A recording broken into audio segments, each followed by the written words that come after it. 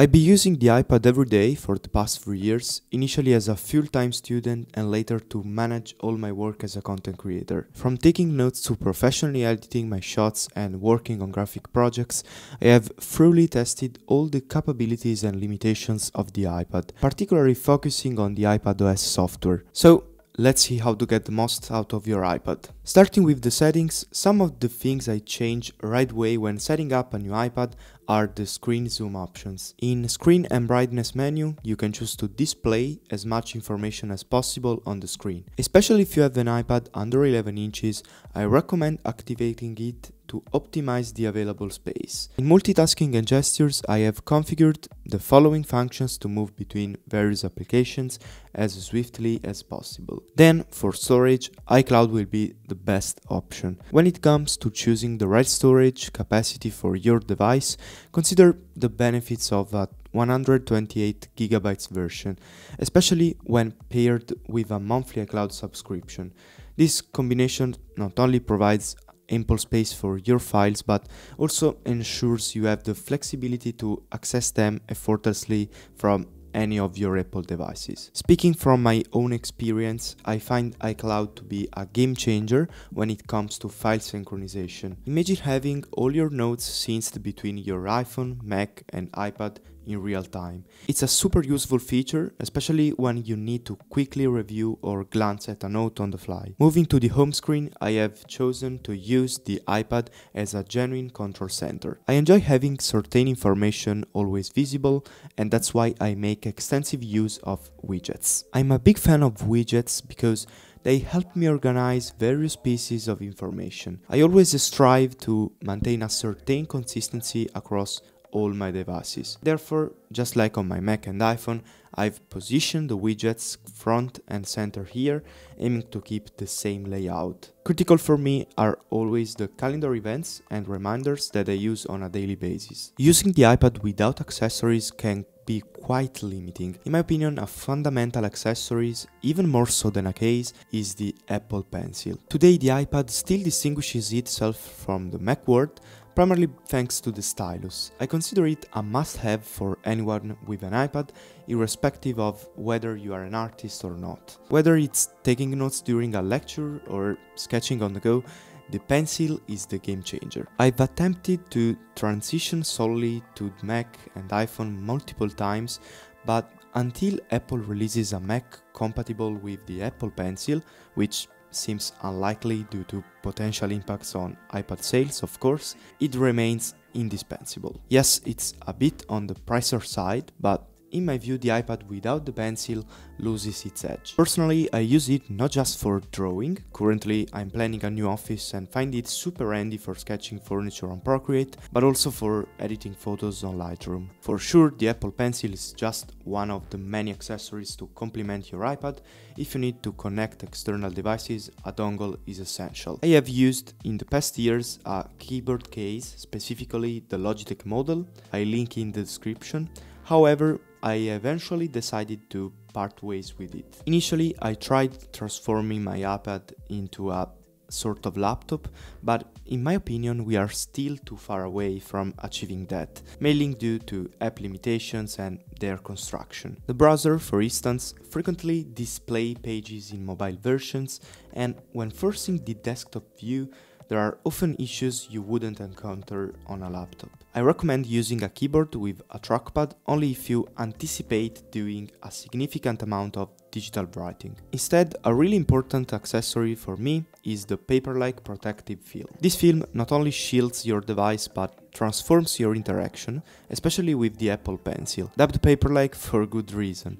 It recreates the feel of pen on paper, providing unique tactile experience. Artists and note-takers will appreciate the satisfying resistance, subtle texture and the pencil on paper sound. However, it's essential to note that over time the paper-like film may develop slightly wear, potentially making the screen appear less defined. Despite this drawback, many users find the enhanced writing and drawing experience well worth the trade-off. Now let's talk about iPad multitasking.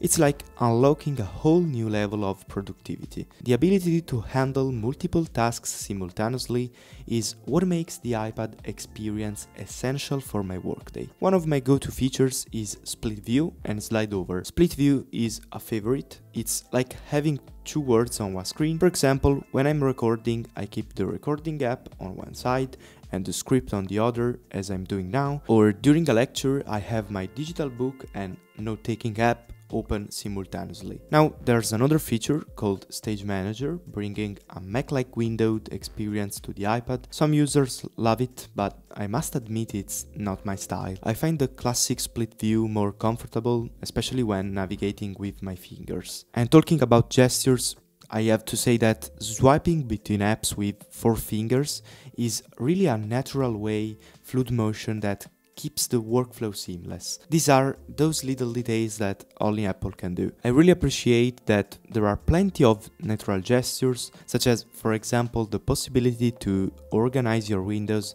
directly from the menu of Open Applications. You simply need to drag one application over another, and in this way you can organize different applications combined, somewhat similar to how different desktops work on macOS. In this case, I think that a great work is when you actually don't notice it, and here Apple made the difference. And finally, there's another crucial gesture, using the Apple Pencil to capture a screenshot by sliding from the bottom corner and directly taking notes on it is so convenient when you are in a hurry and want to jot down a quick note. Next up, let's jump into my favorite apps and tools.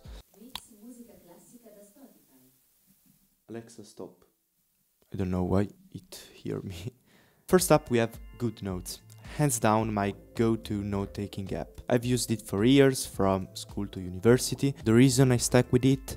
Well, it's not just a digital notepad, it's like having my notebooks organized just like in real life. I'm a fan of this approach because it adds a touch of old school skeuomorphism, making the transition from paper to digital feel incredibly natural, and I really hope it will come back in the next years. Moving on to Lightroom Mobile, a powerhouse for photo editing directly on the iPad. It's like a breeze to enhance and tweak photos, especially with the precision of applying masks using the Apple Pencil. For more graphic tweaks, I turn to Affinity Photo. It's my go-to for graphic work, surpassing the iPad version of Photoshop in my books. I've used it extensively for all my graphic projects in the past years, so I really recommend it. Next up, Procreate steps in for the freehand drawing, and it's responsible for many of my custom wallpapers. It's the perfect tool for artists, and the iPad coupled with Procreate becomes a canvas of endless possibilities. Moving on, the world of video editing on the iPad is evolving. While it might not match up to its PC counterparts yet, apps like DaVinci Resolve or Final Cut are getting closer, letting me edit videos on the go. Of course, talking about an iPad, we have also to explore the Apple ecosystem, and we can say that if you own an iPad, you are likely aware of the powerful synergy it shares with other Apple devices. If you are interested in learning more about the Apple ecosystem, I've created a comprehensive video explaining all the features and why I actually believe the Apple ecosystem is unbeatable. No offense, of course, to Android fans. First and foremost, let's not overlook essential features like AirDrop. Transferring files between devices has never been so fast and intuitive. Drag and drop, and there go your files seamlessly from one device to another. But not only, because picture using your iPad as an extension of your Mac. With a simple cursor movement to the edge of your Mac, your iPad transforms into a second screen. It's one of my favorite uses of the iPad, and I find it perfectly complementary to the Mac. When you need more space to extend your workflow or simply to have everything within a glance, this feature makes the experience of using Mac and iPad harmonious. So these were all my tips and tricks that I learned during these years I used the iPad. I really hope you enjoyed the video. Let me know in the comments if you know other tips and you want to share something in the comments with other people. And as always, wishing you the best. See you soon.